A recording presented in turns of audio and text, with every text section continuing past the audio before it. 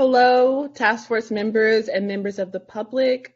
It is now 1:01. I will call on Parliamentarian Johnson, who will then call for Ms. Belton so that we can establish a quorum to proceed with the rest of the hearing today. Thank you.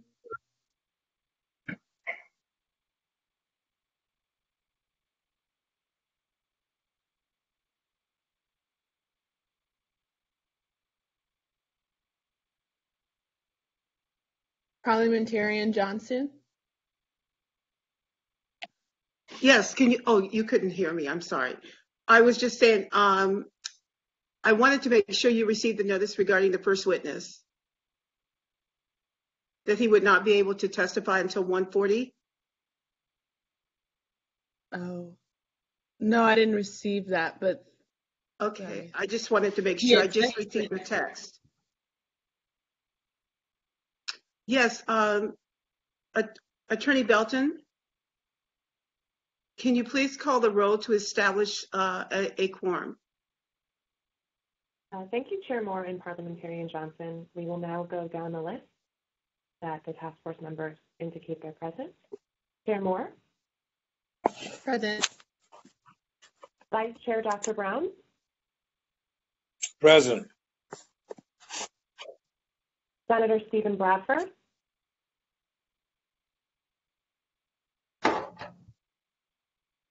Senator Stephen Bradford? Dr. Cheryl Grills? Present. Lisa Holder? Present. Assemblymember Reginald Jones Sawyer? Present. Dr. Javon Scott Lewis? Present. Don Tamaki? Present. Councilmember Monica Montgomery Stepp? Here. Madam Chair, there are 9 members of the task force and 5 members are needed for quorum. There are 8 members of the task force currently present. A quorum has been reestablished. Thank you very much, Ms. Belton. Really quickly before we get into our next panel, Parliamentarian Johnson, I have yet to receive an email or text message. Can you clarify which witness you're referencing? Yes, of course. I just received a message that the witness at 1 o'clock, Mr. Dean, that's Terrence Dean, is unable to testify until 1:40. Okay. And Thank you for that. Mm-hmm. Thank you. So without further ado, we'll reorder the schedule of our panelists and we will move Terrence Dean towards the end of the panel. So I would like to take this moment to remind each witness panel that their testimony is recorded, live streamed, and will be available to the public. And this panel on the racial wealth gap will run from 1 o'clock to 2:20. So the first expert witness we will hear from today regarding the racial wealth gap is Professor Thomas Kramer, who will have 15 minutes to speak. Dr. Thomas Kramer is an associate professor in the Department of Public Policy at the University of Connecticut. He has conducted numerous studies on the psychology of race and has written numerous papers on reparations for slavery. Then we will hear from Kevon Ward. Kevon Ward is the founder of Justice for Bruce Beach and the co-founder of Where Is My Land? Kevon is a PhD student at Antioch University and an award-winning spoken word artist. Then we will hear from Paul Austin. Paul Austin is a resident of Marin City and the founder and CEO of Play Marin, a nonprofit dedicated to providing adequate access to extracurricular and athletic opportunity in Marin City. Then we will hear from Dr. Terrence Dean. Terrence Dean is a professor of Black Studies at Denison University in Ohio. Mr. Dean was formerly an MTV executive and is the author of numerous books. Professor Dean will speak on the town of Allensworth, which was the first town in California that was completely controlled and financed by Black Americans. And then Paul Austin will speak to his personal experience with his and his wife, Tanisha Austin, and the discrimination they faced in the home appraisal system. Without further ado, I would like to extend the microphone to Thomas Kramer. Professor Kramer, you may begin your expert testimony when you are available. Thank you.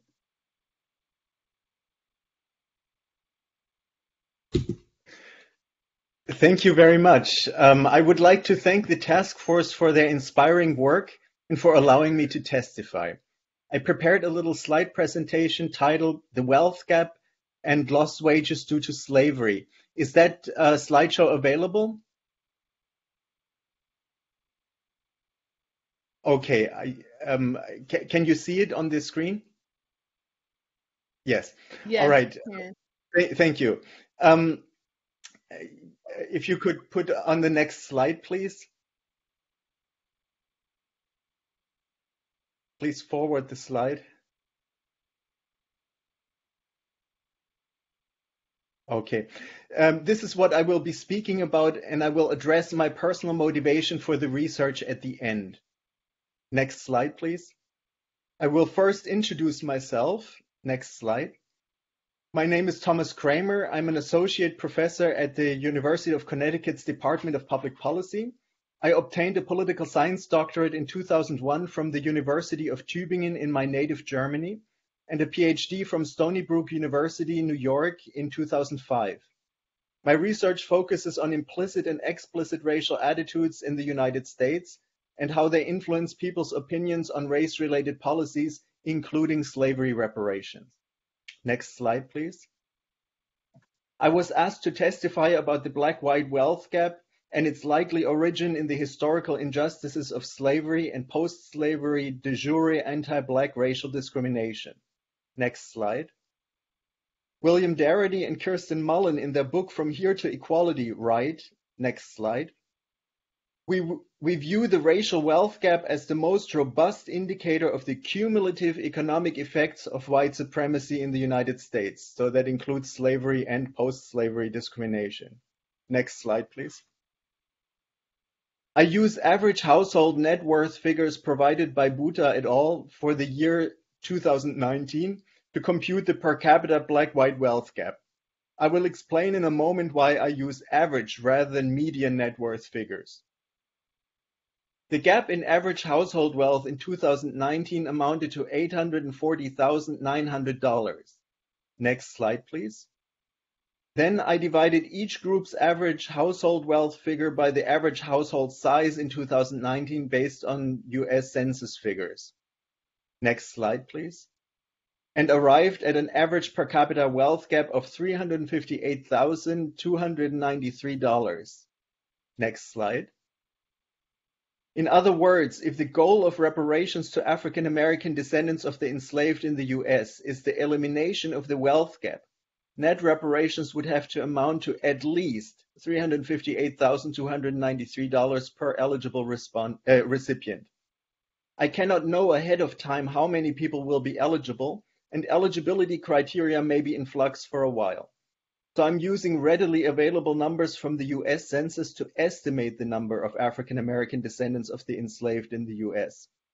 I take the number of non-Hispanic blacks or African Americans in the US Bureau of the Census's count, which in 2019 amounted to approximately 41 million individuals.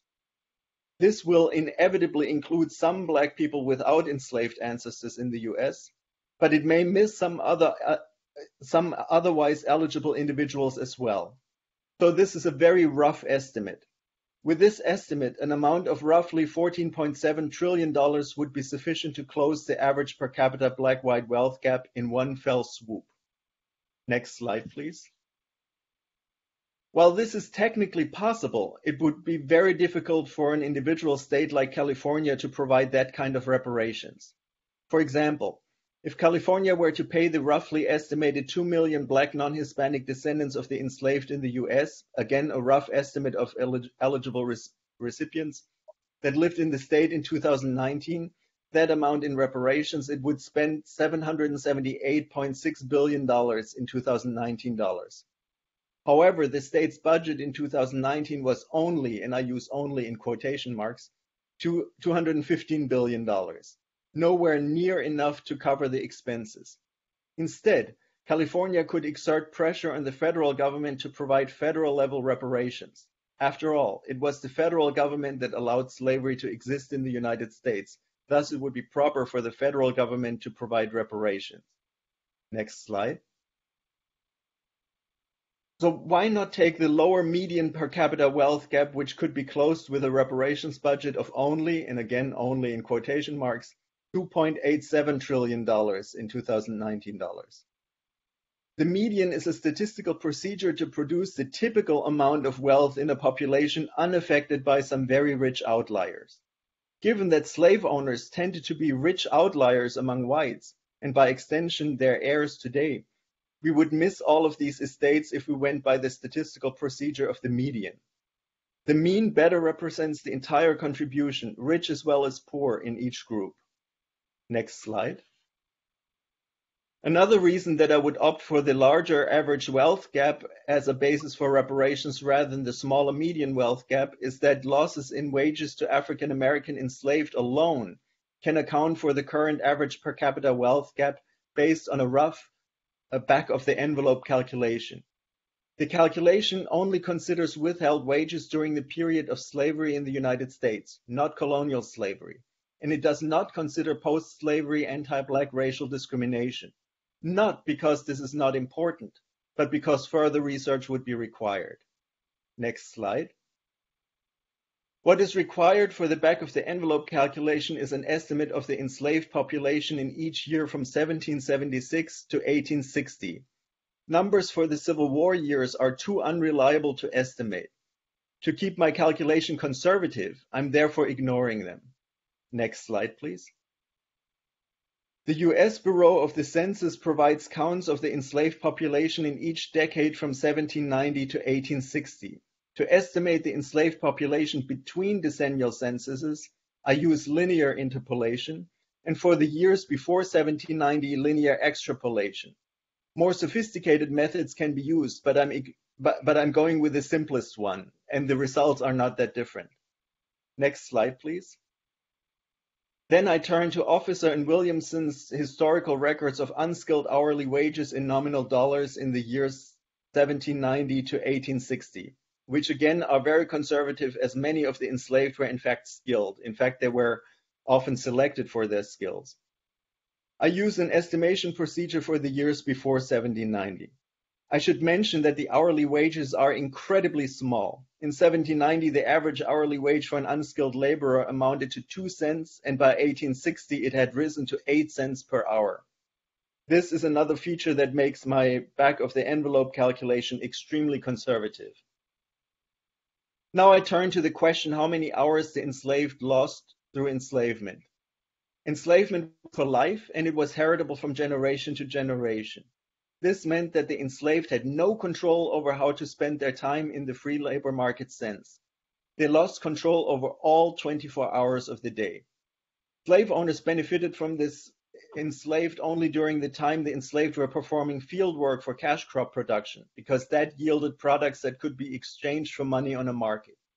However, the enslaved produced many services that were not exchanged for money on a market, from draining the fields, building and maintaining plantations, to producing clothing, cooking food, raising their own and the slave owners' children, and so on. That work often lasted into the night. Sleep was granted by the slave owner based on his or her own self-interest considerations, not the interests of the enslaved. The question, therefore, is, what would a slave owner have had to pay free laborers on the labor market to be on call for 24 hours a day, 365 days a year? Economists like to deduct from this amount time for sleep as well as the cost for food and shelter. But based on basic assumptions of market economics, this is, in my view, wrong-headed. It would only make sense if the enslaved had been part of the negotiations, but they were not. The price of an enslaved person was negotiated between two slave owners, never including the voice of the enslaved. Food and shelter remained the property of the slave owner, even when it was consumed by the enslaved. Next slide, please.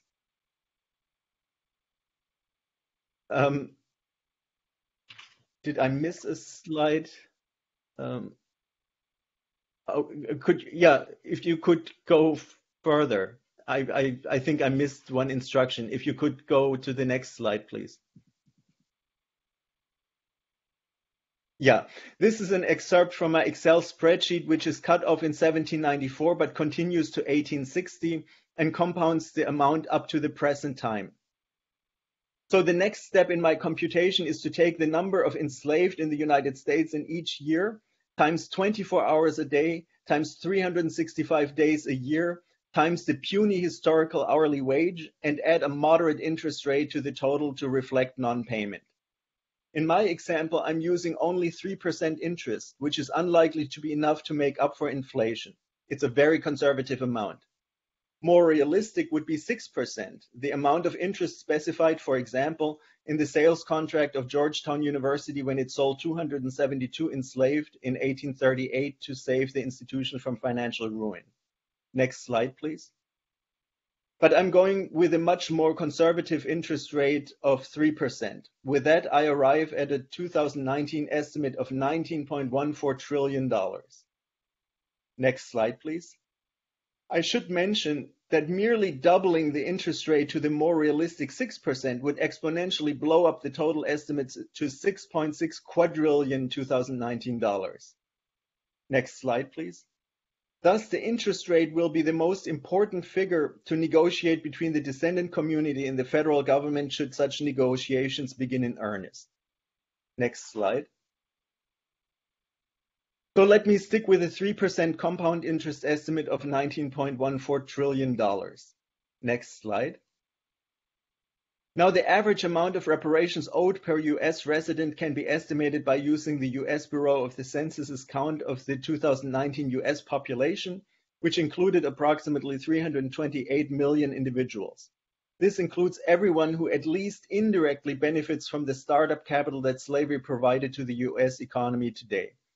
It includes first-generation immigrants like myself, as well as African American descendants of the enslaved, as well as everybody else. Each US resident would owe on average $58,302. African American descendants of the enslaved in the US would receive reparations in a larger amount, and the net amount, if you subtract that $58,000, would be $406,785 per eligible recipient in 2019 dollars. This means that wage-based reparations at only 3% interest would comfortably close the 2019 average per capita black-white wealth gap of $358,293. Next slide. Of course, this only addresses losses due to withheld wages during US slavery and thus lost inheritances. What is missing is colonial slavery as well as post-slavery de jure anti-Black racial discrimination. And missing, according to Professor Swinton's proposed comprehensive formulas, are lost freedom during colonial and US slavery, as well as lost opportunities to acquire capital, as well as pain and suffering during all these time periods. Next slide. Thus, in conclusion, the average per capita, next slide, sorry. The average per capita black-white wealth gap should be considered a minimum amount of reparations to restore a status of fairness. Next slide. Slavery produced the startup capital for the rise of the US economy at the exclusive expense of the African Americans who were enslaved. Their descendants deserve recognition of this fact through a comprehensive federal reparations program. Next slide. Whatever California can do to support the call for federal reparations to the African American descendants of the enslaved in the US will be an exercise in the restoration of justice. Next slide, please. I will close my statement with a personal motivation for my research. Next slide. My interest in the question of race, racism, and reconciliation is based on my experience of growing up in Germany. Next slide. And learning about the Holocaust in every high school subject, I felt ashamed of our German history and always dreamed of being able to express to a Holocaust survivor how I felt. Of course, I never thought I would have the chance. Next slide. One day, though, I met Mieczysław Langer, a survivor of 5 concentration camps and a death march in his youth. He and his wife had just retired from Israel to my hometown of Tübingen, Germany, of all places. Next slide. I was amazed at how this man, who had suffered so much at German hands, was able to trust in younger Germans like myself and in Germany as a country after all that he had suffered in his youth. Next slide. I learned later that he had received a reparations pension of about $2,000 a month from the 1970s all the way to 2015 when he unfortunately passed away. Over a period of roughly 45 years, this would amount to a little over $1 million. An amount, of course, that is merely symbolic, as it could not possibly compensate for all that Mieczysław had suffered. He lost his entire larger family and barely survived himself. Next slide, please. The purpose of the reparations pension was to serve as a material token of sincerity, giving way to German promises to never let it happen again. And I think this is all that reparations can be. A symbolic gesture giving weight and credibility to words of apology for historical injustices. Next slide. And with that, I say thank you very much. Thank you so much, Dr. Kramer, for that informative expert testimony and for also invoking some of your personal story at the end of your presentation. Thank you for that. And now, I would like to turn it to Kavan Ward. Kavan Ward, you have 20 minutes and you may begin your testimony when you are ready. Thank you. Thank you. Can you hear me? Yes. Okay. Good afternoon. My name is Kavan Ward and I am founder of Justice for Bruce's Beach and co-founder of Where's My Land. I'm also an activist and a poet. Justice for Bruce's Beach is a grassroots organization, and it was created to obtain land restoration and restitution for the Bruce family.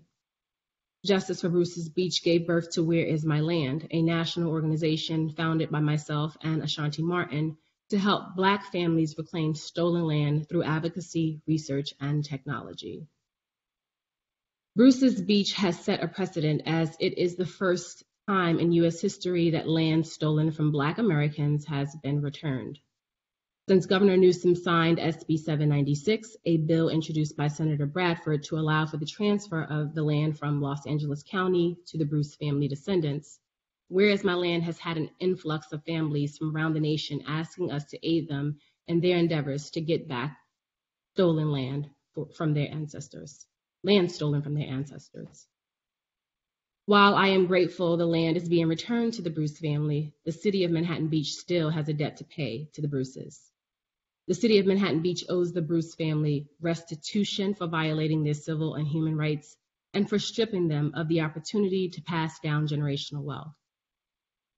Perhaps one way for this task force to consider closing the wealth gap is by supporting and providing resources to organizations like Where's My Land and an effort to aid other Black families in California, such as the Preloos, in reclaiming their stolen land. I could sit here and define reparations and regurgitate facts about how marginalized Black people are and how Black land theft has contributed immensely to the loss of generational wealth and the wealth gap between whites and Black people. And I can sit here and rebut arguments made by white people around why they shouldn't pay for the sins of their ancestors.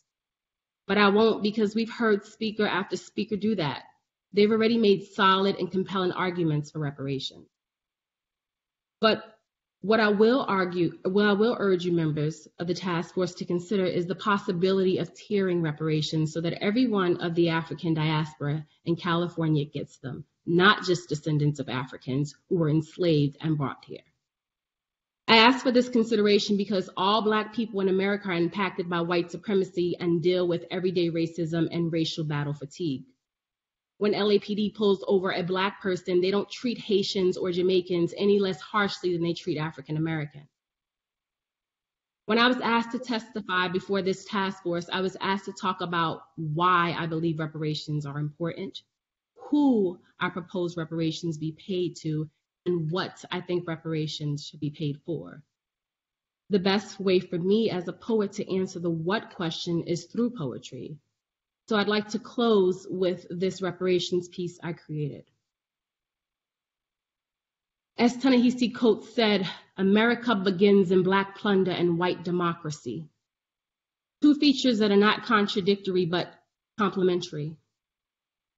Every whip slash inflicted on their backs ironically gave them strength to carry on their shoulders the burden of trickery, treachery, and conformity. Let's not forget the burden of you dismantling the Black family and using Black babies to breed human machinery.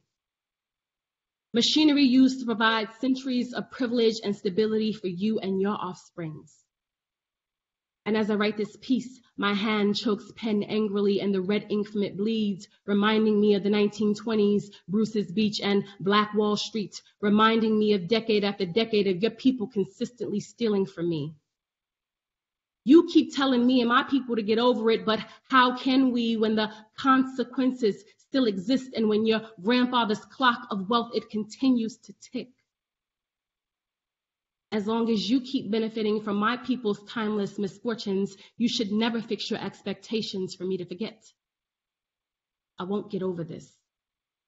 America is in debt. They run up a bill on their Black card, and now it's time for them to pay what's rightfully ours. No more committing identity fraud. And if you refuse to pay me monetarily, at the very least, pay me for the respect your ancestors stole from mine during slavery when you forced her to breastfeed your babies, but refused to nourish her body with the very foods she prepared for you and your family.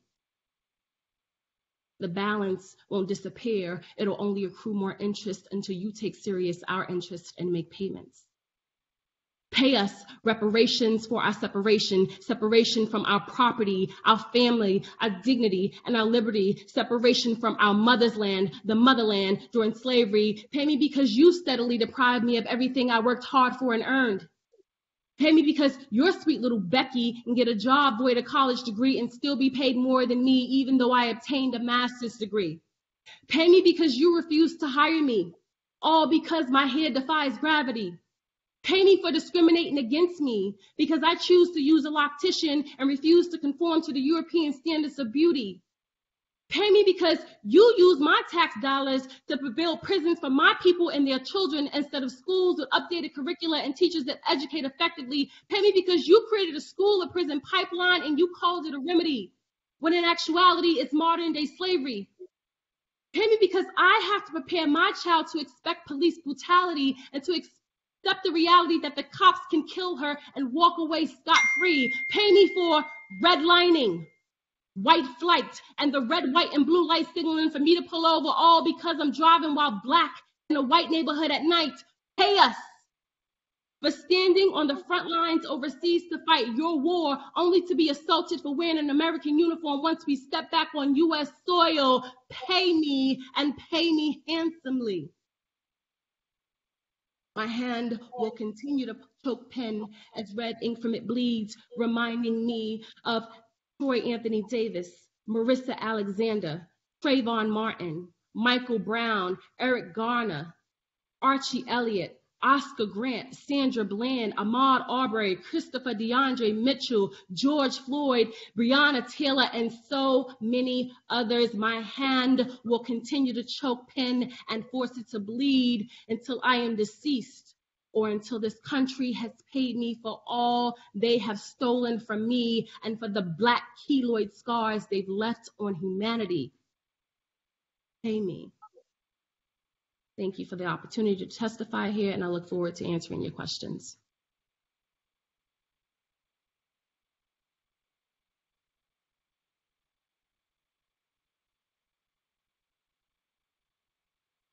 Thank you very much, Kavon Ward, for your testimony. We appreciate it. We will now go to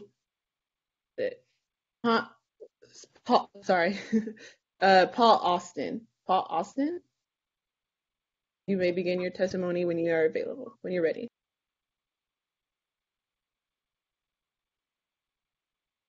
Well, yes, thank you for having me. I'm glad that I was signed on, number one. First, I'd like to say this is a privilege that I have the opportunity to speak in front of you guys to talk about my personal story. I would just like to go back a little bit in history. Would you like to be seen via video? Just putting that out there that we can't see you via video. Don't know if that was a personal choice or not, but if you want to be seen, make sure you put your video on. 1 second. Can you see me now? No. Because the save video is working.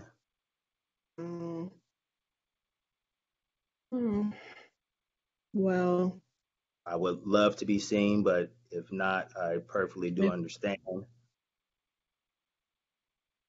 well, I'm yeah, gonna you can just Okay. Well, I would you can just. continue, excuse me. Or you can log out and log back in again if you really want to be seen. If not, you can just continue your testimony. And I apologize for any technical difficulties. No problem. Can I try that real Um, quickly? yes, Logging out. and someone's going to help you. Okay. Thank Someone you. from staff should be reaching out. All right. Thank you.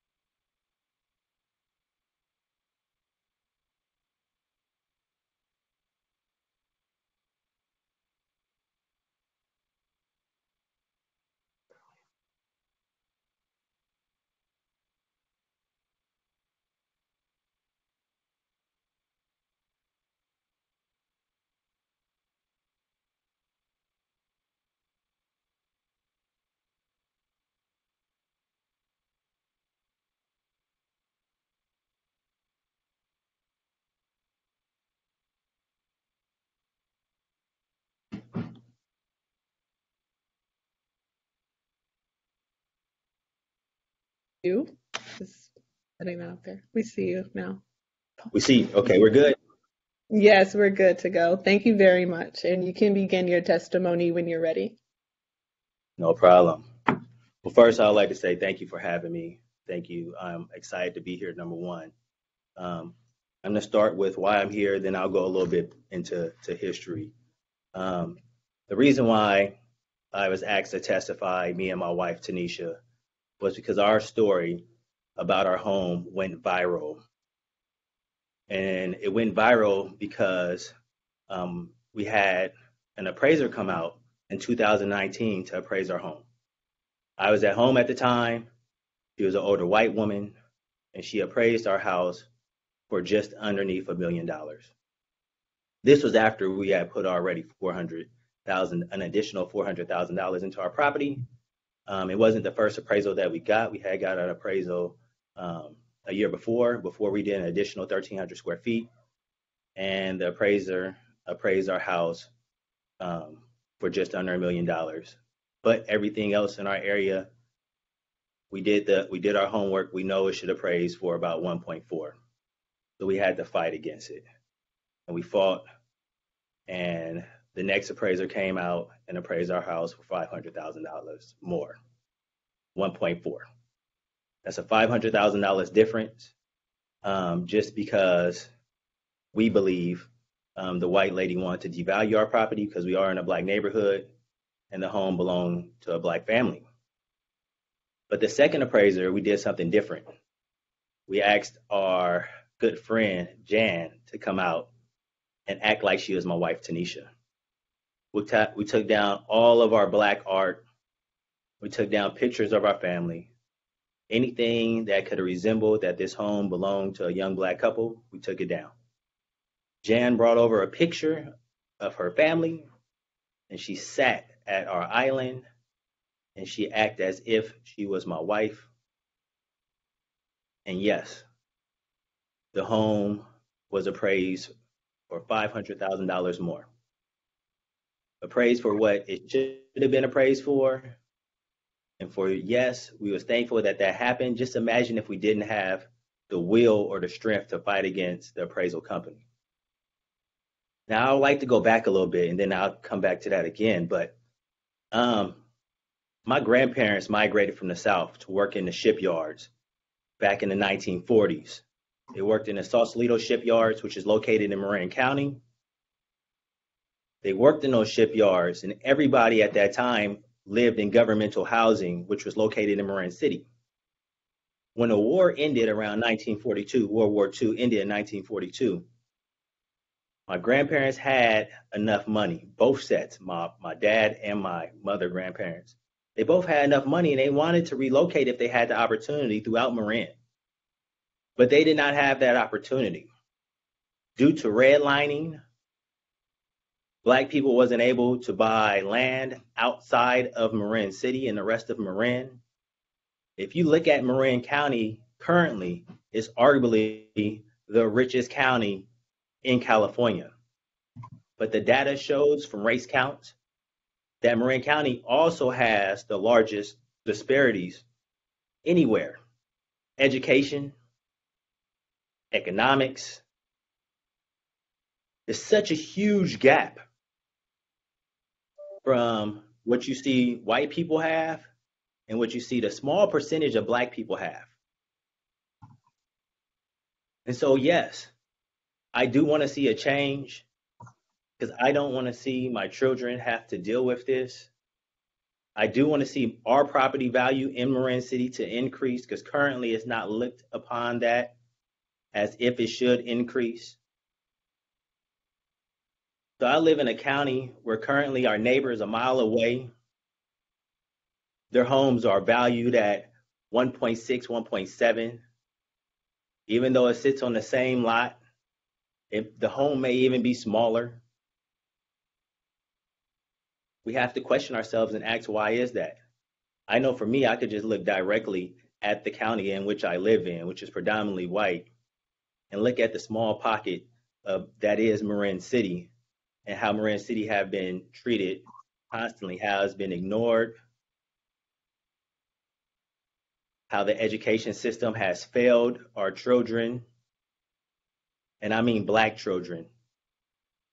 The Marin City Sausalito School District got hit with a desegregation law 2 years ago. The first one in over 50 years in California. Because a district that only has 2 schools in it decided to put all the Black and brown kids in one school and then deprive them of what they needed. So yes, the state had to step in and stop that. This is the small city that I live in. And it's not even a city, it's actually not incorporated. There's about 3,000 people in this area, and the land is very valuable. It's 7 minutes away from the Golden Gate Bridge. So we are right now fighting gentrification because the land is so valuable. But then we fast forward back to my story. We wasn't looking to sell our home. We was not looking to do anything with our home but complete the small details and build out that we was looking to do. Our home initially was 1,300 square feet. We then added an additional 1,300 square feet.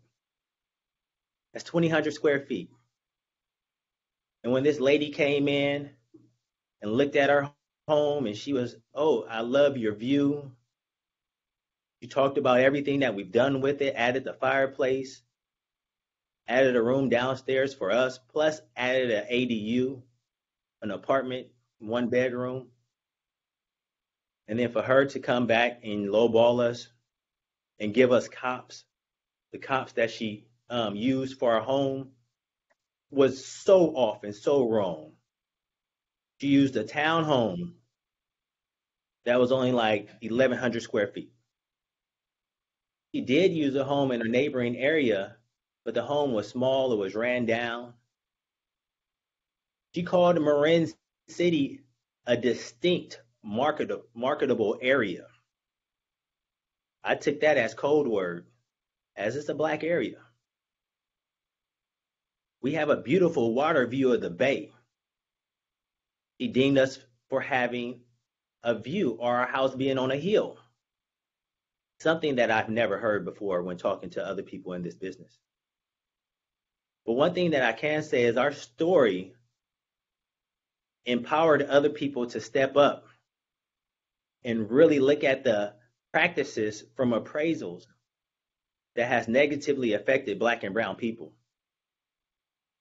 It's the systems that has been created by white people for white people that continuously negatively affect people that look like me.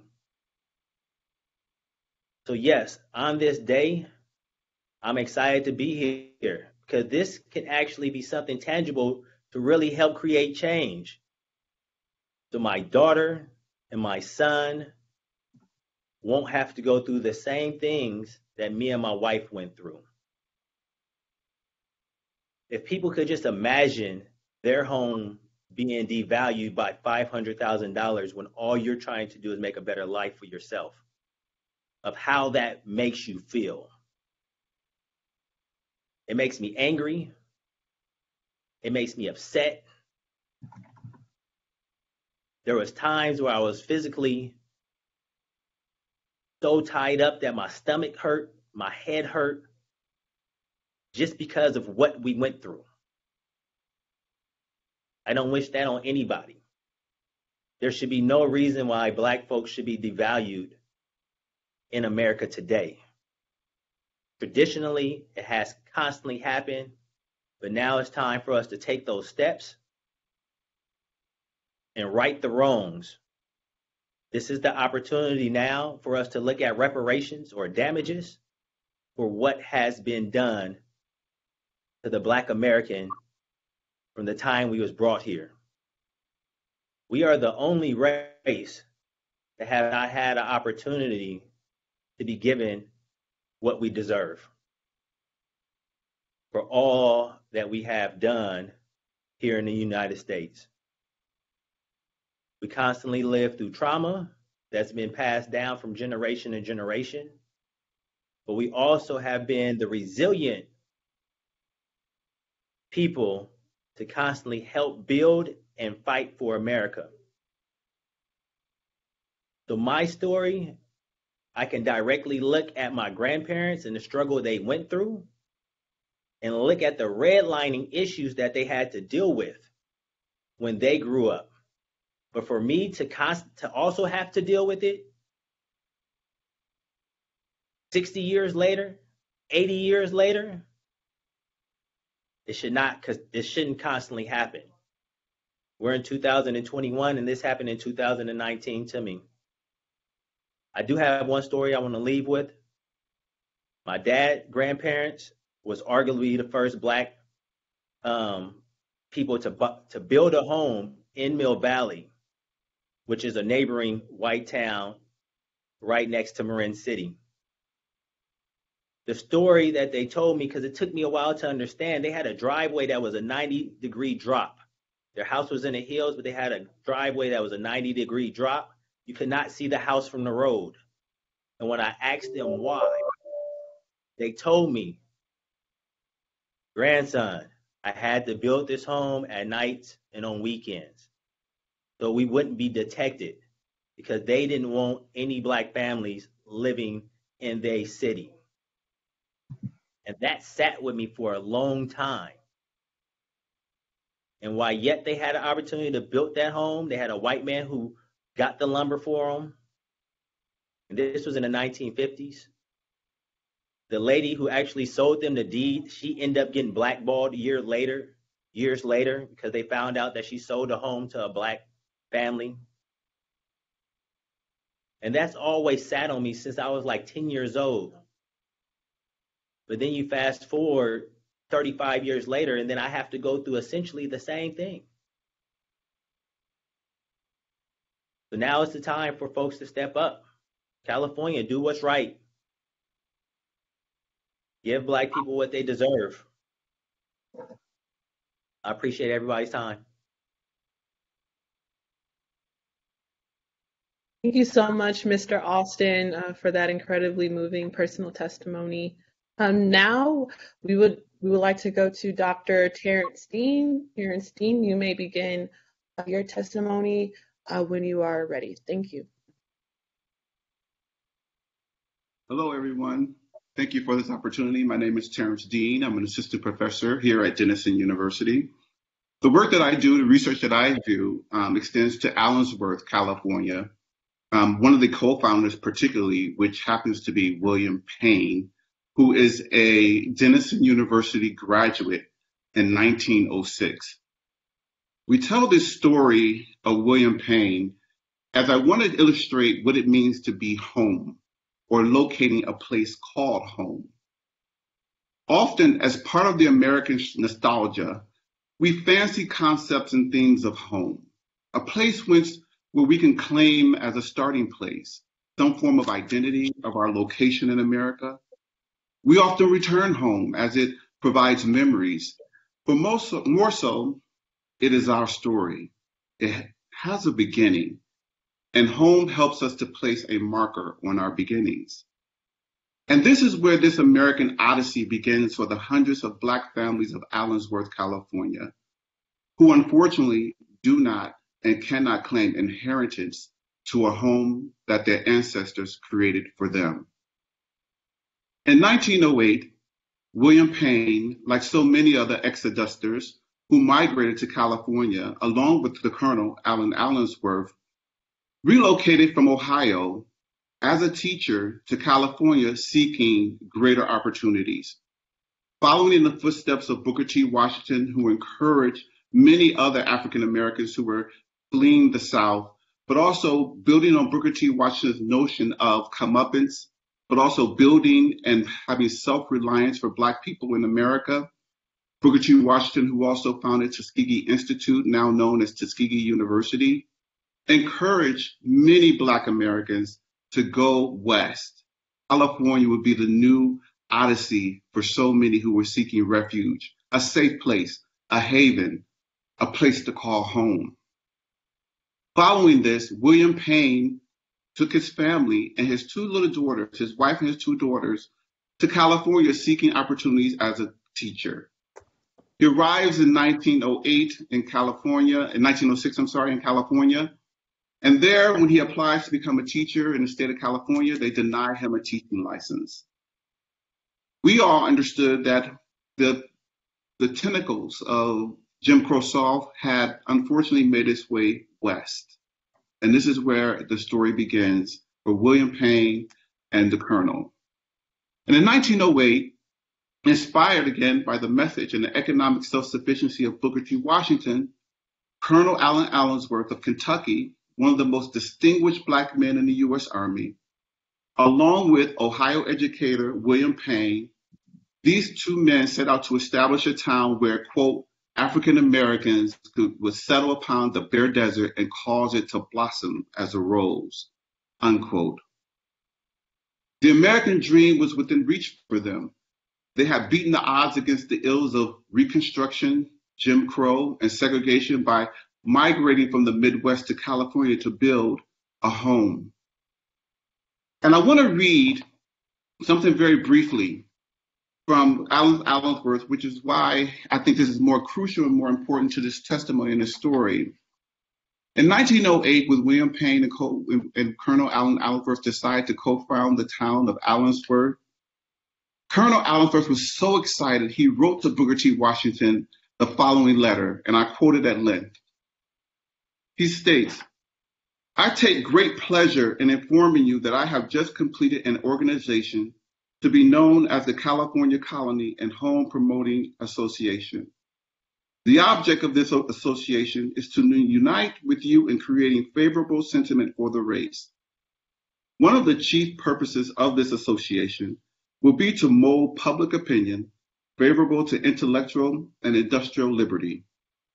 To this end, I have secured over 9,000 acres of the richest land in Central California, where the colony will be located on the main line of the Santa Fe Railroad.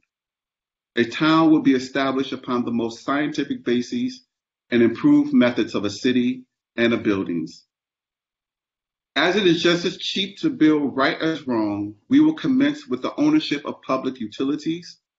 We intend to demonstrate to the world that we can be and do, thus meeting the expectation of our friends and to encourage our people to develop the best there is in them under the most favorable conditions of mind and body.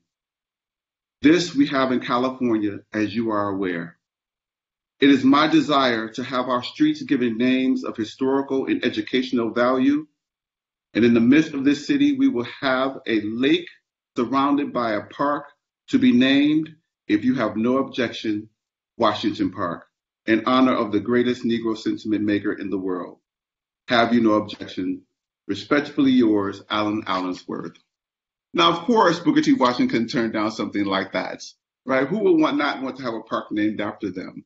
And particularly someone who was one of the most critical voices of African Americans and comeuppance during our time. However, the story would take a tragic turn once settlers began settling within Allensworth. But let's talk about the glory moments of Allensworth.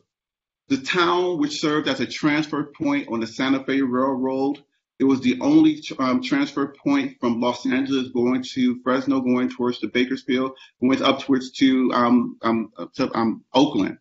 Travelers would stop, transfer, and visit Allensworth, purchasing goods and services in the town. Allensworth was anchored by over 800 acres devoted to cultivating sugar, wheat, barley, cotton, and poultry, and that was sold to neighboring towns along the Santa Fe Railroad. The colony would soon become a depot for grain, for cattle merchants, and those who provided a steady stream for business for their hotels, their restaurants, their livery stable. And only a year after its founding, they had a post office. Now, here's where the story takes a very unique turn as well. By 1912, Allensworth was made into a voting district and a school district. And with $5,000, around $300,000 in today's dollars, they built a 2-room public school. And William Payne, who was denied his teaching license when he first arrived in California, would now become the first teacher and principal of the Allensworth School. He had received his teaching license. So they did exactly what Booker T. Washington encouraged them to do. They followed the American dream. They created a colony just for themselves to help preserve not only for themselves, but others to come along after them. So in addition to becoming their own independent town, they had a functioning general store, a drug and pharmacy store, a hotel that housed travelers and transient business people. In essence, it was a shining example of Black self-sufficiency and prosperity. And unfortunately, that would be its biggest problem. As Allensworth prospered, the town became the target of various different business interests. Now, originally, when they bought the land through their own private company from the Pacific Farming Company, the Pacific Farming Company and the Pacific Water Company had promised Allensworth 10 wells, just as they did the other neighboring white towns. Unfortunately, Allensworth only received 4 wells. Those 4 wells would not be able to sustain a growing colony that was moving quickly and growing fastly. So they sued the California Farming Company as well as the Pacific Water Company in order to regain ownership of those wells, but also to get additional wells. Well, unfortunately, Pacific Water Company did not enact or give them their additional wells, but they did, were sued and they lost the litigation, and they did have to turn over the wells to Allensworth. And unfortunately, the town was not able to build enough and sustain itself because they didn't have the adequate filtering pumps and all the other necessary equipment because the Pacific Farming Water Company had not provided them with those resources. Another key element that happened during the time, the Santa Fe Railway. As I mentioned earlier, it was the only stop along the way from Los Angeles to Oakland. Additionally, what happened is that the Santa Fe Railway, they had petitioned the colony members of Allensworth, is it possible that we can hire Santa Fe Railway any Black persons? Because at that time, they had not any Black persons working on the Santa Fe Railway. And Allensworth was the most popular stop So they asked if they could hire someone to ride that line, or at least hire someone Black to be a ticket agent to take tickets at Allensworth. Santa Fe Railway denied that request. But what they did do is they built another depot stop in Alpal, the neighboring white town.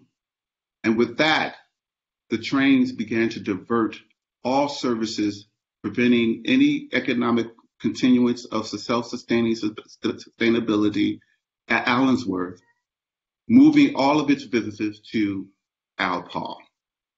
That would decimate the community of Allensworth. So denying the town access to water, which was critical, and the water table, it continued to decline, and a more developed water supply would have been necessary to sustain this town.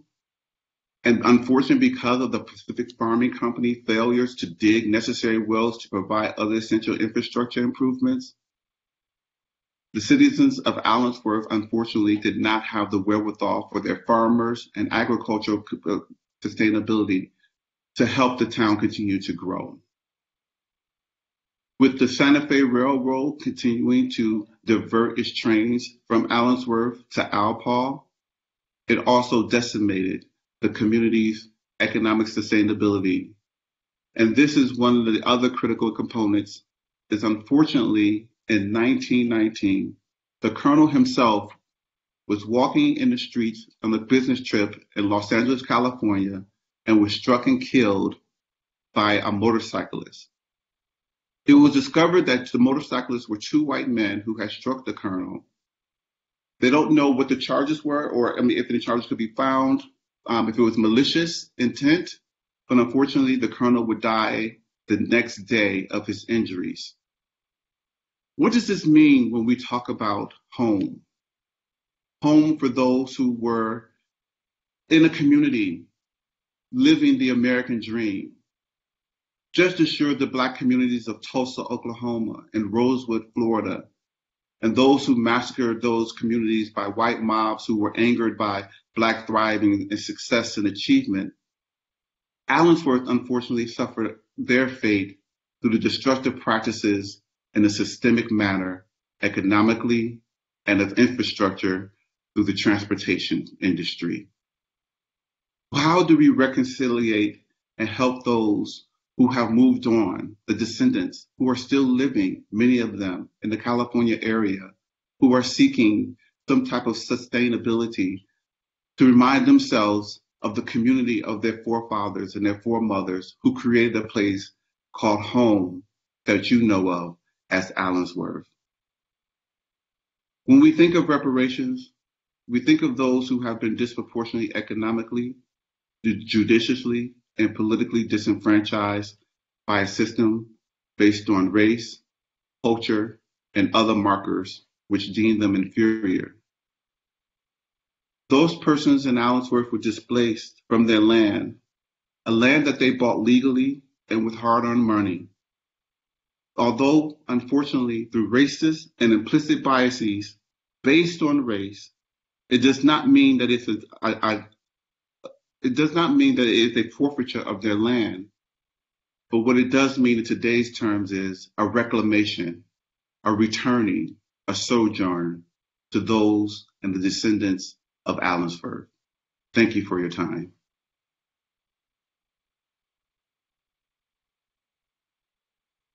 Thank you very much, Dr. Terrence Dean, for that moving, informative expert testimony. So now it is 2 o'clock and we have 20 minutes reserved for questions and comments from our task force members to our esteemed panelists. So at this time, would a task force member like to be recognized to share a comment or question? Member Reggie Jones Sawyer, you are recognized. So this was very good, and I want to kind of point out with Mr. Austin. Mr. Austin, because of your family and your family's courage, hello, and your courage to come forward, Assemblymember Chris Holden brought forth AB Assembly Bill 948, which will require the Bureau of California Real Estate Appraisers to gather data on demographic information of buyers and sellers of real estate property and compile a database of homeowners from protected classes who file complaints based on low appraisals. The legislation also requires appraisers to take anti-bias training when renewing their license.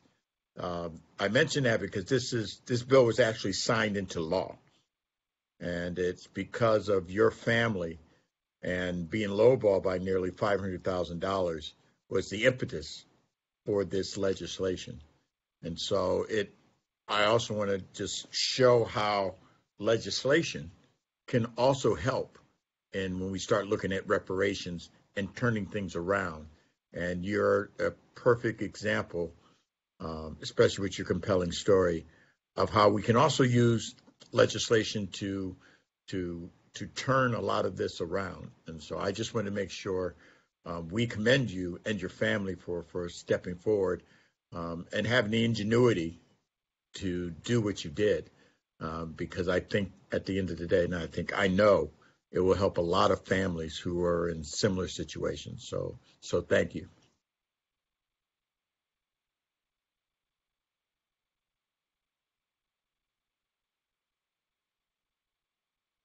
Thank you, Member Reggie Jones Sawyer. Member Javon Scott Lewis, you are recognized. Thank you, Chair Moore. I want to thank all of the panelists for their presentations. As much as this has, been meant to be, a discussion on the wealth gap, what this panel presented was a very clear and beautiful and intentionally poetic. Thank you, Ms. Ward, for helping us to realize the importance of placemaking in this entire process. And so when we're thinking about home, right, when we're thinking about the kinds of attachments that Black people have had to make and remake in this country's history, what we're seeing, across today's presentations are the cost of that process. And there is, I can't see him any longer, but Professor Kramer isn't, I don't know if he's still here, but I don't see him on my screen. So what Professor Kramer has added to, to that, oh, there you are, okay, coming back to us. So what you've helped to add is the quantification, right, of that investment. And so, I have, I guess, a couple of questions, which is, how do we think about the migration, right? How do we think about the impulse, the need to migrate as a kind of economic cost, and the idea of African Americans' continued resettlement, right, through that migratory process, within your calculations, Dr. Kramer, right? So again, right, we're seeing a history here, right? And I love the fact that you called it the startup capital, because you're using language that I think, our contemporary moment demands and can easily recognize. But if we're thinking about the investments that African Americans made in the Southern plantation economies, right? And, Mr. Austin talked about his family, right, migrating over to California, right, working in the shipyard. So we're thinking again about these investments that are being made in these burgeoning industries, even here in the West. Then what we're seeing, right, is this parallel charting, right, of the investment into industry alongside this really important process of emplacement.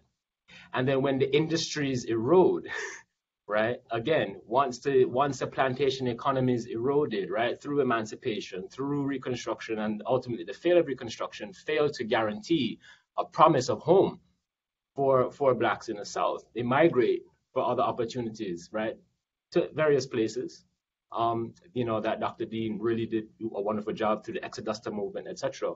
But I'm trying to get a sense of here is how do we think about the relationship between what feels like a very hard economic, investment in these various industries alongside the more intimate attachments to the places that Black communities invest in. Because I think when we're trying to understand reparations, we're thinking about the input and the output, right?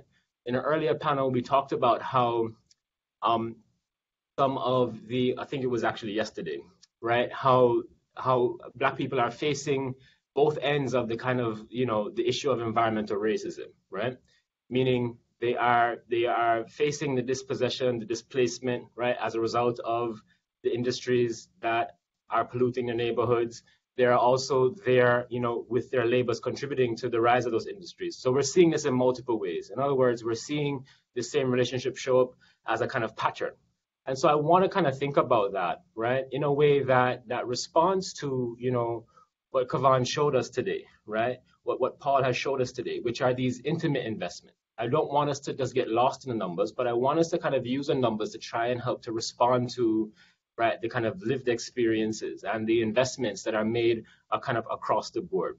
So it's really a comment, right? There isn't an answer that I'm asking for any of you to provide for me, but I just want to try and point to and bring some significance to the relationship between these things, right? Again, the hard economic inputs and outputs of Black labor and migration, but also, right, the more intimate costs that are, related to that migration. Because then we see this again showing up with gentrification, with more immediate kinds of dispossessions that are a part of this really long, right, history of incorporation when it is opportune and expulsion when it is opportune, right? And so I want us to kind of think about that relationship throughout, because I've now seen a very clear pattern across really several of our panels. Thank you.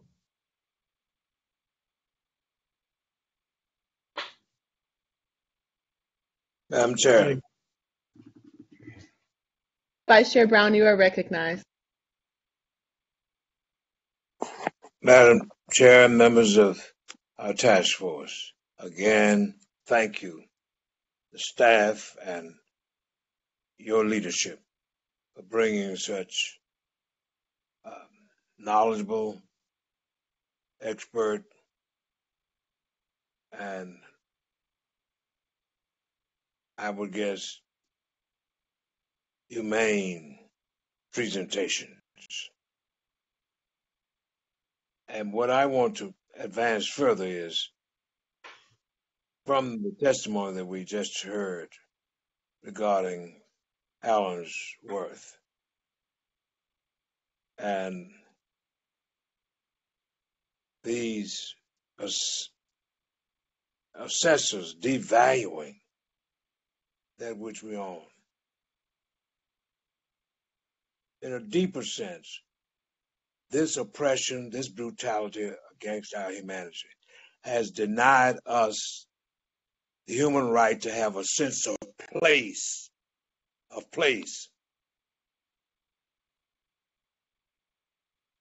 It has rendered us an invisible people. How so? Number one, the destruction of Allensworth, a community that was created in order that we would be able to excel in spite of the hellishness of oppression, of segregation, and insult. Yes, it was public policy that destroyed it. Then we have the redevelopment agencies that, through public policy, pushed us out and said, you will not have a watering hole. You will not have a meeting place, a place. Going back in history, thank God for the Jewish community that pushed for its place. And of course, Palestinians deserve their place too. But the point I'm making is that at the base of Judaism, it's Zion. It's the Holy Land that we call it. Not much real estate, on about, I guess, as far as from here to Sacramento and down to Monterey, excuse me. But it's about a place. And these areas where we have lost our place, the Fillmore, the Harlem of the West. We should have ours too. As the sister said, Mama may have, Papa may have, but God bless the child has got his own. The Japanese community went through their pain that was wrong. And in San Francisco, there's Japantown. There's also Chinatown. There's also Little Italy. But black folks are the only ones who, through public policy, even though we have, through ingenuity and skill and having pit bulldog determination, have created the Rosewoods, Greenwood, and the Fillmore. But it was through this public policy and public actions that destroyed our sense of place and humanity. That's what's done a lot of psychological injury and pain to black folks. Yes, we know how to be world citizens. We know how to reach out to others. But to deny us again, even after the hellish moments of slavery, enslavement, a place. Therefore, we ought to call for the revitalizations of all of these places that became our sense of place, our watering hole. And that includes Allensworth, the Fillmore, and down in Los Angeles. You know what I'm talking about. I hope we will fight that battle and make sure we have not only our individual real estate through correcting these restricted covenants and the pain that they cause, but making sure that we fight for our place.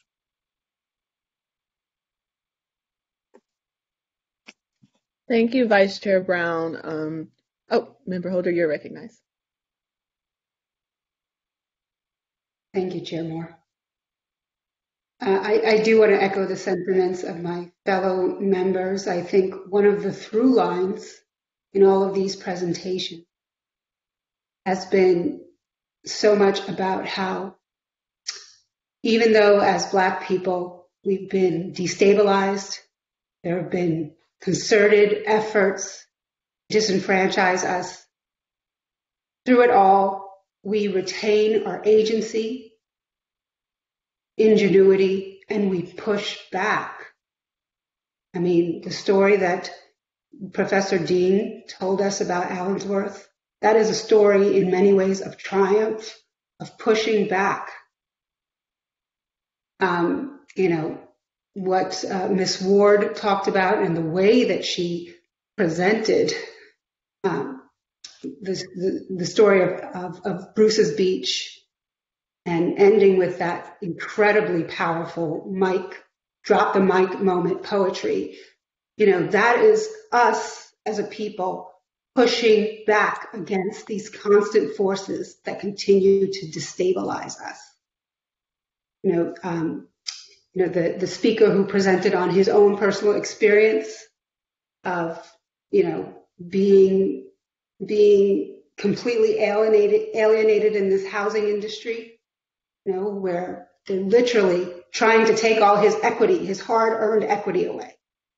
He fought back. He showed agency and fought back against this system that is bombarding us.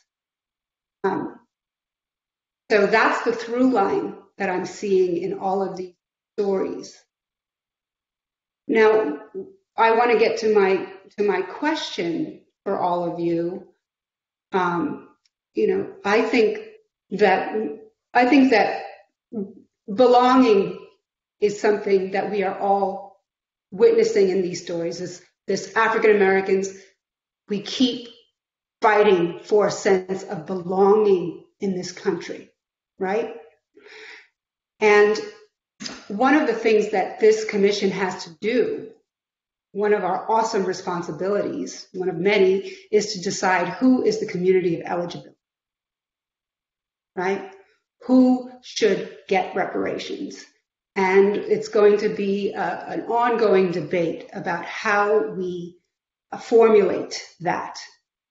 And I have concerns about formulating it in a way that is so narrow that it creates divisions among African Americans and Black people and people in the diaspora, almost all of whom experienced slavery through their ancestry, whether it was in the United States, whether it was in South America, whether it was in the Caribbean. Our ancestors were dragged from Africa. Our ancestors were enslaved, whether it was in in the United States, or whether it was in Trinidad or in Haiti or in Brazil. And so, and moreover, the community of reparations is an international community. It is an international movement. And the thought leaders around the issue of reparations come from all around the globe. And so I'm fearful of having a very isolationist perspective on reparations in this process, where reparations only goes to a tiny sector of the community who can directly trace and document their descendancy from African Americans who were enslaved in the United States. I have concerns about that very, very narrow construction. My question, particularly to Ms. Ward, because your comments resonated with me, is how do you think such a narrow construction around reparations would impact the sense of belonging for all people of African descent in the United States, who whether or not they descended directly from a slave who was in the United States, have the experience of enslavement in their past? How do you think limiting the construction around this community of eligibility would impact that larger diaspora of Africans in the Americas? I mean, I think it'll divide us, and I think when we're having this conversation around reparations, it should not be something that divides us. It should be something that brings us together. And I just go back to just like what we're experiencing now in this country. It's not tied to just African Americans. When police pull you over, they don't say, when they pull a Jamaican person over, they don't say, oh, you're Jamaican, so I'm not going to treat you as harshly as an African American. They don't know the difference. You're still marginalized.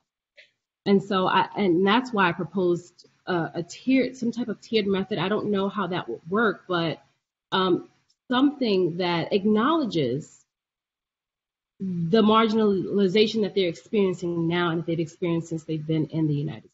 Some of them are even born here, So I don't know. I am just not a proponent of closing it off that way and limiting it that way either. It's very divisive.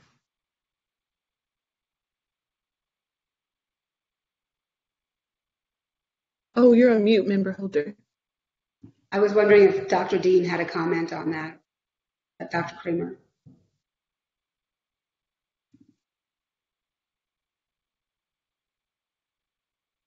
Dr. Dean?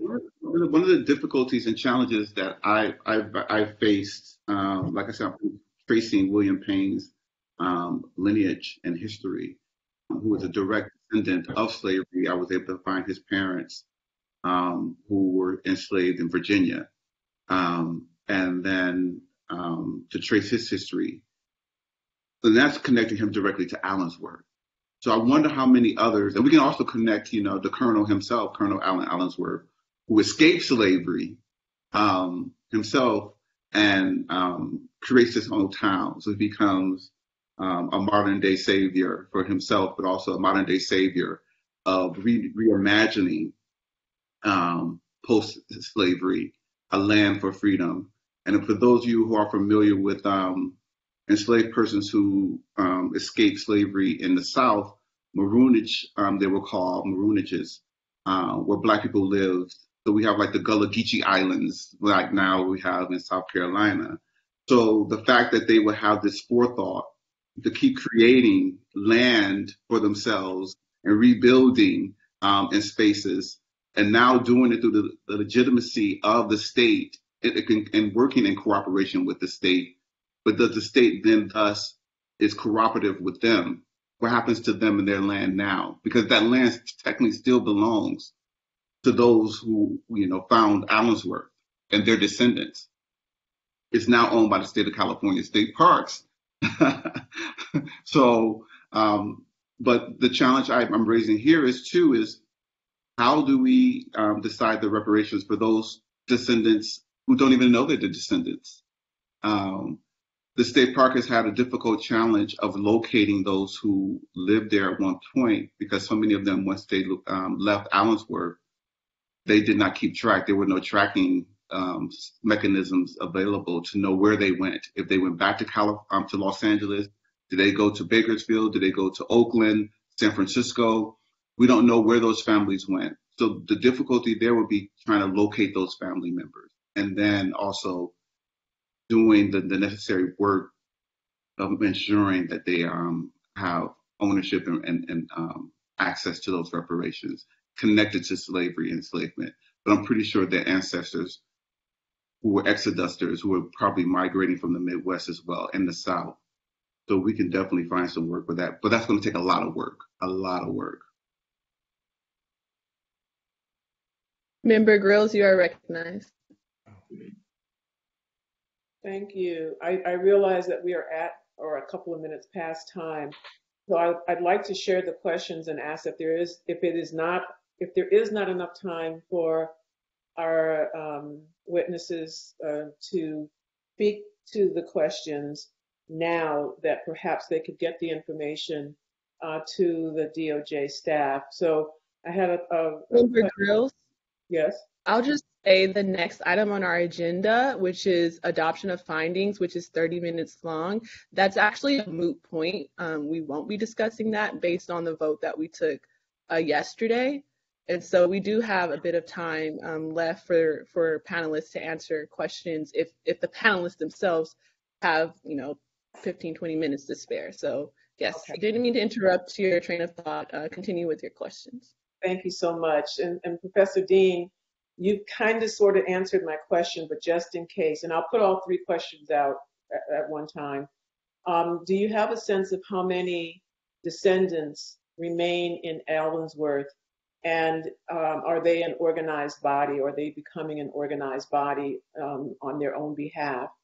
And then Professor Kramer, in a book, I think it's Fortunes of Africa, if my memory serves me right, the author offered a projection of about 228 years on how long it would take to bridge the wealth gap between whites and blacks due to enslavement. This, I believe, is based on if nothing were done, no reparations, no public policies to correct racist de jure and de facto practices. So based on your analysis, if nothing were done, how long would it take to achieve just basic wealth equity? And then finally for, two more, for Ms. Ward, do you have other Black families that have had experiences similar to the Bruce family and that may be seeking redress? So I'm just so that we have a sense, how many families are in similar situations that are in the process of beginning their work to achieve justice? And then lastly, for Mr. Austin, has there been any organizing in your neighborhood, community organizing I'm speaking of, resulting in a sense of how many families or how many people may have had a similar experience to yours, whether it was through appraisal processes or showing homes or trying to sell homes or blocking the sale of homes? Are there specific realty companies that are implicated now? And how much loss have families incurred as a result of these kinds of practices? Has any organizing happened to try to gather that information? I guess I can go first if you want, or would you like to go first, Mr. Kramer? No, go ahead. And so in terms of California, there is another family, the Prelude family. They actually own a plot of land on Bruce's Beach Park. But because that land is owned by the city of Manhattan Beach, we weren't able to do anything for that family. And in terms of nationally, yes, we've got about close to 100 families who have reached out to us and asked for our help. And the first family that we're really focusing advocacy attention on is Winston Willis, this family. He's out of Cleveland, Ohio. He was a Black business owner, owned several properties, over 20 properties in Cleveland, Ohio, and the land was essentially all of his businesses were taken from him, and many of them by Cleveland Clinic. So, I mean, this is an epidemic. This is happening nationally. And so, I mean, I can give you more details if people send you more details if you'd like, Dr. Grills. But yeah, we've got a lot of work to do. Thank you. Yeah, if I may try to answer the question about the wealth gap, how long it would take to close without any action being taken. I'm actually afraid, and I don't have the hard data to support this, but I can certainly do some research on it if you would like me to do that. I'm afraid that it might actually grow larger because the wealth gap grew larger through the New Deal era and the post-war era. So there is a tendency of inheritances that were derived from slavery and are handed down generally in white families to increase exponentially through compound interest. And that those inheritances are missing in the hands of Black families. So the gap would tend to grow larger rather than closing by itself. So I think it really takes a massive effort like reparations to close it. And that's why I was also arguing, I think that closing the wealth gap should be a minimum first step. And then there are other considerations like that were mentioned by several speakers before about losses after slavery and New Deal era and redlining and the examples of losing a sense of place and of home. Those should be quantified as well. I don't have the expertise to do that, but I think it's absolutely fair to consider reparations as a beginning part of the debate, not as a closing part, not a payment kind of hush money, you know, we pay and then we never talk about it again, but rather the beginning of an honest coping with history. And that's how it was in Germany. The reparations were paid beginning in 1952, but the debate about what Germany's past looked like began really in earnest in the 1960s and 70s and 80s when school curricula were changed so the coping with history should be an ongoing process. Thank you.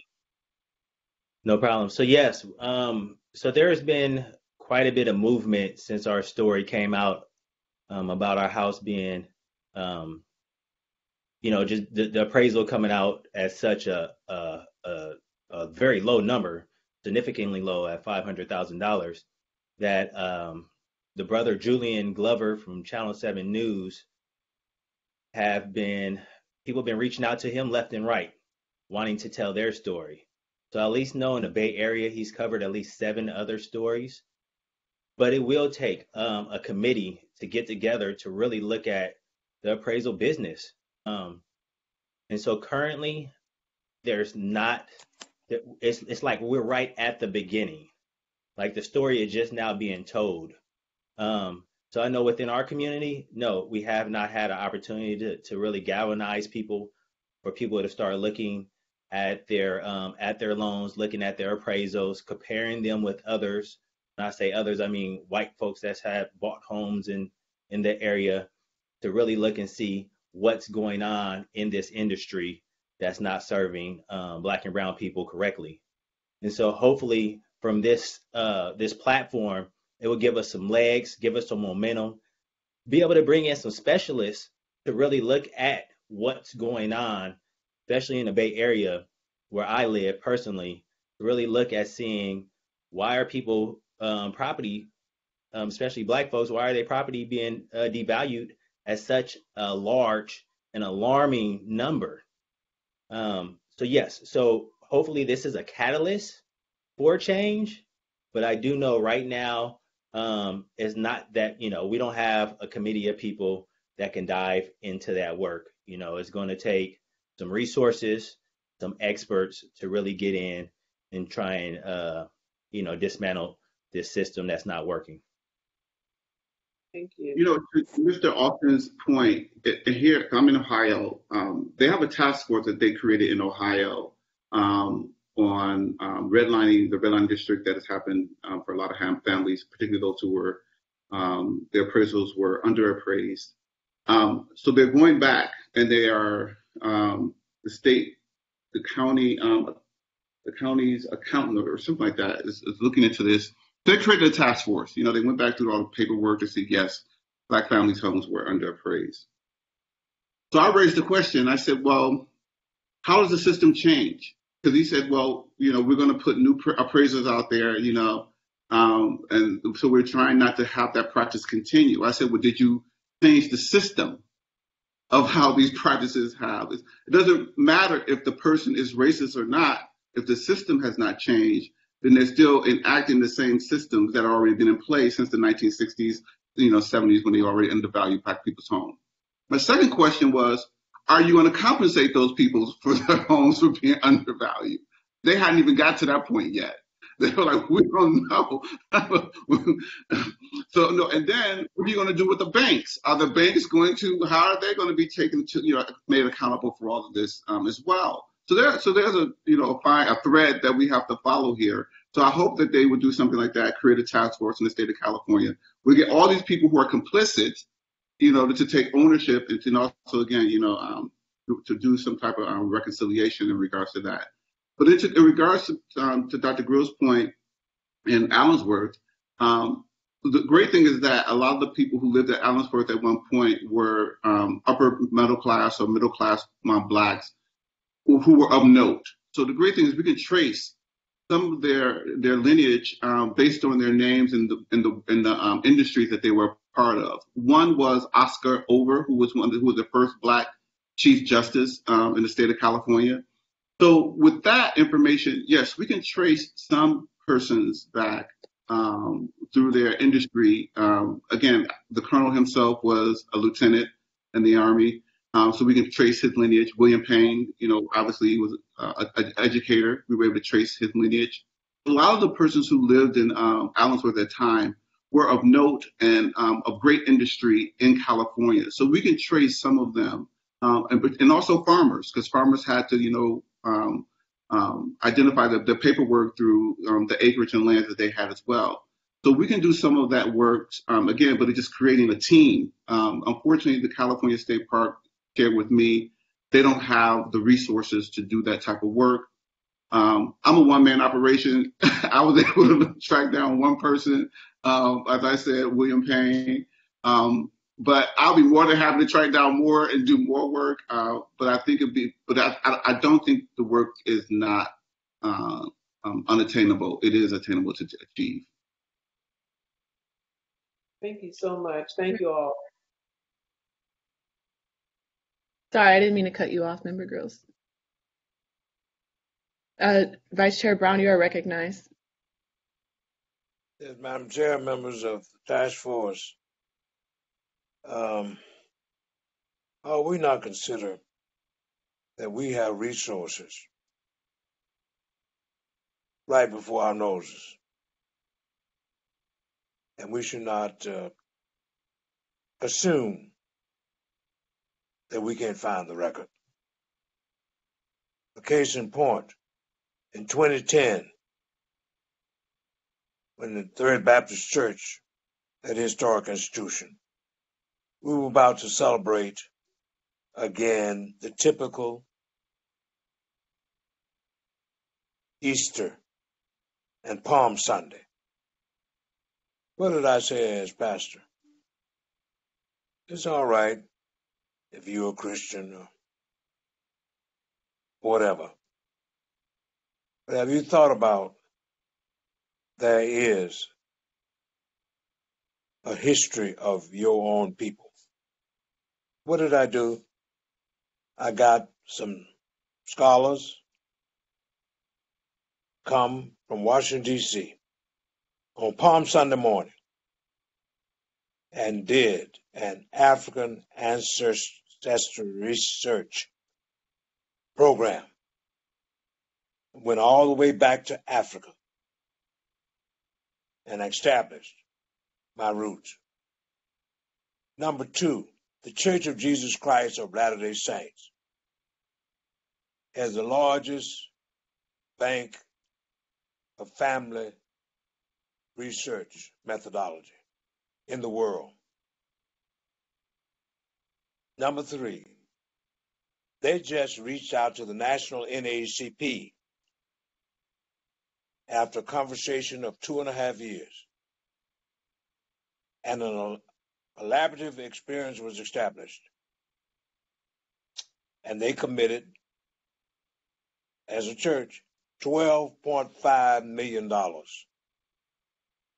to the NAACP to do several initiatives. But the one that, I'm not being self-serving, I'm just talking about what I'm talking about.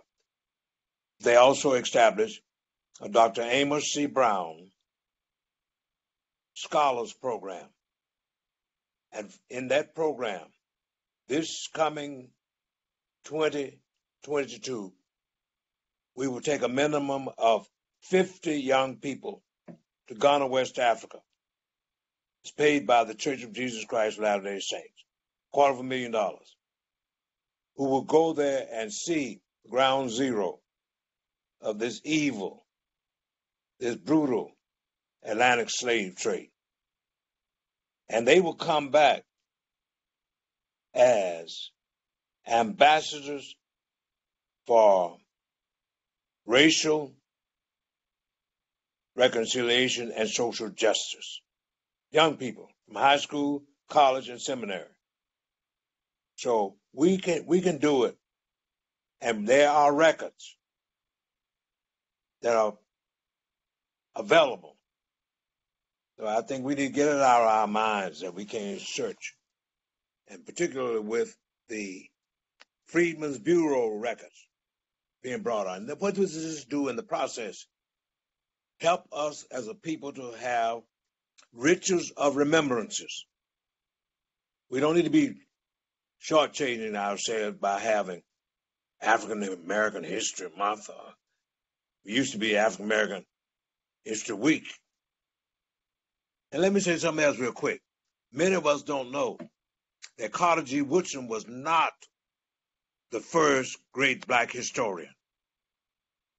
It was a man named the Reverend George Washington Williams, who pastored, by the way, the same church, Union Baptist of Cincinnati, Ohio, that Colonel Allensworth pastored to. And the first black pastor of Third Baptist Church, Charles Satchel, the great-grandfather of Shirley Graham, W.B. Du Bois' wife. He came over the Oregon Trail in 1856. I'm citing all this to say there's a whole lot of stuff that's around. All we got to do is just claim it and not assume that we can't get the records. We can, if we have the will and the support of others who see the vision. Thank you, Vice Chair Brown. So I realize it's 2:40 and I want to be respectful of the time for the panelists. I did have two questions that I wanted to pose, and then I'll leave it up to other task force members in the event they have any last questions for the panelists. So for Dr. Kramer, I don't remember who it was that called via public comment this morning, but I did make note of the question. And, you already kind of spoke to it in your presentation, but the question was, what is reparations And how do you think it could be distributed? And then also in your statement, could you speak to, the conversation that we seem to be having right now around the community of eligibility, and if your work with, Kristen Mullen or Sanjeev Darity has informed who you think should be eligible for reparations in the state? And Thank you I'll wait for that. Go ahead. Should I go ahead? Great. Thank you Yes. for that question. It was Charisse Cryer this morning in the public comments phase. Yes. And I noticed her questions with some trepidation because this is a minefield that I'm very reluctant to enter, especially since I'm not part of the descendant community. And I think that the question who should be eligible and what reparations should be, so the modalities, that should be really determined by the descendant community, not by myself.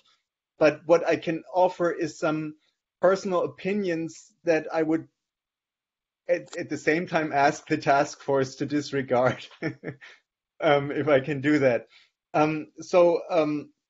The eligibility criteria, I am, through my collaboration with Professor Darity and Kirsten Mullen, I'm very familiar with their definition of 12 years defining as African American on public documents like in the census, and having an ancestor who was enslaved in the United States. To me, that seems fair because it is the group that was mostly ignored by previous attempts at racial justice policies. And as as was sometimes said in the debate, I listened to it yesterday with great interest. Other groups could take this as a precedent and then claim their own reparations cases. So I don't necessarily find it divisive to look at the ADOS definition. But again, I don't think that's my place to make any recommendations. So this is just a personal opinion that I invite you to disregard. Regarding the modalities, what reparations should be, I guess I would offer this consideration to look at precedents for reparations. And one case that I'm thinking about is Japanese American World War II interneed reparations, which were paid in the form of a check and a letter of apology to each of the eligible respondents. And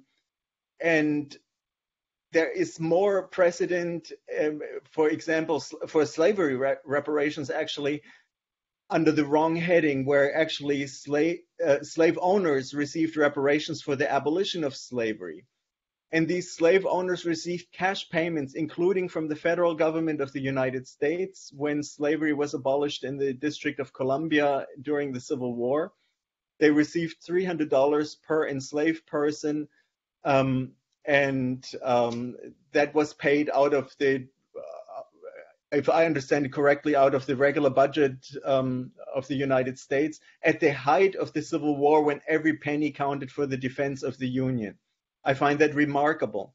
And I checked a number of cases, almost 149 or 50 cases of countries that largely paid reparations to slave owners. And some did it through taking large loans and paying them off over centuries, like Great Britain or France, or Haiti did. And others gave out bonds and so on. There is various constructions. But there is precedence for this, so that I think we don't have to reinvent the wheel from scratch. So with this, I'll shut up, and I invite you to disregard my personal opinions on these matters. Oh, thank you, Dr. Kramer. Thank you for that. So I had a follow-up question. It's for Kavon Ward. So and this is a question specifically about Bruce speech. So under international law, right, there's 5 forms of reparations. There's compensation, restitution, rehabilitation, satisfaction, and guarantees of non-repetition. So in the specific context of Bruce Beach, right, The Bruce family received reparations in the form of restitution from LA County, right? Not necessarily Manhattan Beach. And you said in your opening remarks, right? Manhattan Beach hasn't really fully atoned, if at all, for what they did to the Bruce family. So again, going back to my original point, right? The Bruce family received their land back. So under international law, that is a form of reparations under the form of restitution. However, international law, requires for reparations to be fully comprehensive, reparations should come in all 5 of those forms. It should come in the form of restitution, which accounts for stolen land and stolen wealth, stolen intellectual property, you name it. But it should also account for reparations in the form of compensation, which is money, rehabilitation, which accounts for mental damage or mental harm, satisfaction, which would mean like a full and comprehensive apology of some sort from the institutions or entities involved, and then guarantees of non-repetition, which is a guarantee from the entity that harmed, that they will guarantee to not harm the victim group in the future. So, I understand you're not necessarily a representative for the Bruce family, but you have worked intimately with them. I was at the ceremony and I saw Senator Bradford speak and I saw you speak and it was great. And so I'm curious to know in your conversations with the Bruce family, if you can share, do they have this notion that there should be more, that they should be given not only, just their land back, but maybe those other forms of reparations as well, accounting for, like I said, compensation, rehabilitation, satisfaction, and guarantees upon repetition. Absolutely. From LA County and or Manhattan Beach and or the state at large, because there's a lot of different entities in play. Absolutely. I think I spoke to this in my remarks. They are definitely looking for restitution in the form of compensation for lost business enterprise, for violation of human and civil rights. And I think the expectation comes from the city of Manhattan Beach. I think that the county has done all they could have done in terms of giving the land back to the family or agreeing to restore the land back to the family. But now it's the responsibility of the city to do its part.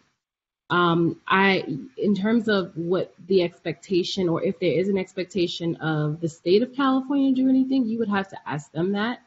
I'm not sure, but I know that they are looking for the city to pay restitution, to compensate them. And I'd also add that,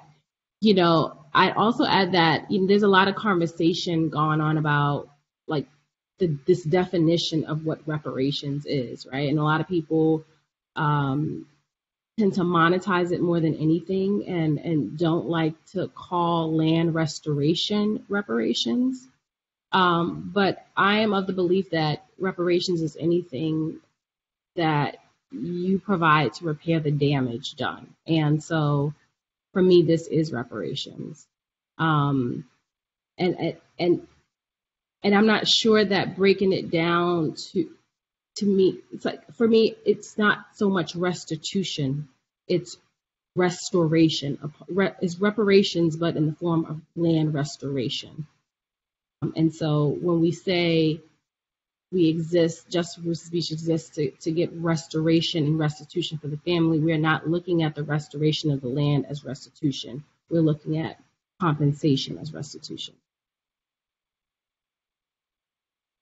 And if I may add, which I think is excellent, an excellent question, which is why I was very intentional around saying reconcile, because I think that plays a huge part in this conversation as well when we talk about reparations. If you look at Brian Stevenson and what he did in Alabama, the Truth and Reconciliation form that he did with those who were lynched during the period of lynching. But also, I was thinking about South Africa and Nelson Mandela, Archbishop Desmond Tutu, and their work around reconciliation of restoring back to those who were victimized during apartheid, and also the land and all of those other things, how to restore people back and make them whole again. Those who exploited and made use of the exploitation, how do they reconcile? Like the onus is back on them, the forgiveness. So a public apology or apology to the individual themselves. So that's why I use the term reconciliation and reconcile.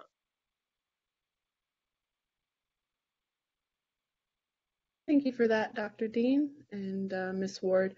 Are there any other questions or comments from the task force members on recognizing our time? Well, thank you again to our esteemed panelists, particularly thank you, Mr. Austin, Mr. Ward, Professor Kramer, Professor Dean. This was absolutely outstanding, and we truly, truly appreciate the testimony that you all provided us today. Thanks for having me. Thank you. I do appreciate being here. Absolutely. Thank you. So it is now 2:52. And again, just to make an announcement, agenda item number 17, which was supposed to be an action item, adoption of findings, which was supposed to run from 2:30 to 3 p.m. is we're no longer going to discuss that. It's a moot action item because we took action on this yesterday. And so that is no longer an item of discussion or action today. So we will move forward to agenda item number 18, which is an action item agenda for the December hearing. So at this time, I would ask a request for the staff, if you kindly place on the screen the tentative agenda that staff prepared for the December hearing. And as we're waiting for staff to put on the screen that agenda, I just want to remind members of the task force of that agenda. Also remind members of the task force that, the public agenda proposal the public hearing proposal that we adopted was a tentative public hearing proposal with the caveat or notion that it can be amended by task force members at any time. So again, as we're waiting for staff to pull up that document, I just want to remind members of the public and the task force that our next meeting is scheduled to occur December 8th and 9th. When we voted on the agenda, we decided that day one, so December 8th, we would talk about issues related to infrastructure, gentrification, homelessness, and public health. And then day two would be reserved to topics surrounding entertainment, arts, sports, and culture. Okay, great. And so if we can get a side-by-side to see two pages at once, that would be great. If not, that is okay as well. But something that before I get to that, I just want to say for these next 30 minutes as a task force, we're putting out there who we may want to bring in and invite as panelists for the next hearing, what additional topics, if any, that we want to include. Do we want to change up entirely the topics for the next meeting? Those are some of the three things. So again, we're at the next 30 minutes or so, we're facilitating a discussion among the members about any adjustments to the hearing topics, feedback on potential witnesses, and additional topics for consideration by the task force. Now, in looking at the agenda, I realized that staff placed the hearing on the panel on entertainment, arts, and culture as just one panel. So it appears that day one is going to be talking about gentrification and homelessness and infrastructure. Then day 2, there's a conversation on public health, and then the second panel and the last panel of the day on day 2 is about entertainment, arts, and culture. And so I was wondering, in terms of the pre-planning, was that because we anticipate that we may not be able to get some very high-profile names for the full day if we allow for the entertainment, arts, sports, and media section to be a full day? But I think that we should have gentrification, infrastructure, homelessness, and public health in one day, and then entertainment, arts, media, and sports in another day. But I'd be interested in hearing from other task force members what they think about that. Or do you think it should stay as is, with us having like 1 hour and 30 minutes to talk about entertainment, arts, and culture on the second day?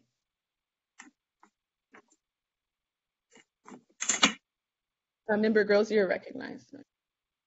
So, Mark, I'm not so sure about the entertainment, arts, and sports, and I'm actually less inclined to want to hear from like popular figures in entertainment, but more from folks who are actually involved in trying to address the many forms of racism that are manifesting themselves, for example, in film and television and production processes, et cetera. But before even getting to that, I'm unclear about what is being captured under the category on day 1 of public health, because I don't see physical health and mental health reflected anywhere in our list of topics over the course of the next year and a half. And medicine and mental health are not the same as public health. And I know that for, I think it's the meeting number 8 in August, September 2022, day 2 has mental health, psychological harm listed, but I think that's within the context of looking at reparation in the forms of what's restitution and rehabilitation. So that's not necessarily the same thing. So could someone clarify for me what is under the category of public health? And if it does not include mental health and medical issues, then I think we've left a gaping hole in our topics of coverage. If it is being included, then I still have a challenge, because that's not going to be enough time to cover 3 incredibly dense and serious issues with lots of findings waiting to be had.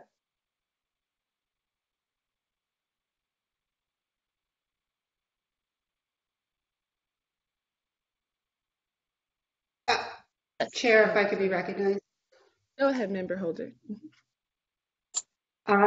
Dr. Grills, I absolutely agree with you. I think with all of the recent studies coming out about tremendous amounts of bias in the field of medicine and the terrible outcomes that it is having in terms of infant mortality for Black babies, mortality for Black mothers, birthing mothers, tremendous disparities in life expectancy, and studies about how current medical students, 50% of them believe that African Americans have thicker skin than non-African Americans, and how that is impacting the type of medical treatment that African Americans as a community are receiving from doctors and future doctors.